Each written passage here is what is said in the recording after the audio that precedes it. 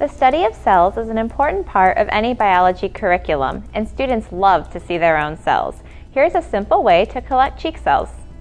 Each student will need a clean glass slide and cover slip, a sterile swab, staining solution, and a beaker filled with freshly prepared 10% bleach solution.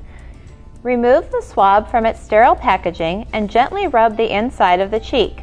Now rub the cheek cells into a nickel-sized circle on the slide, and then immediately place the swab into the bleach solution.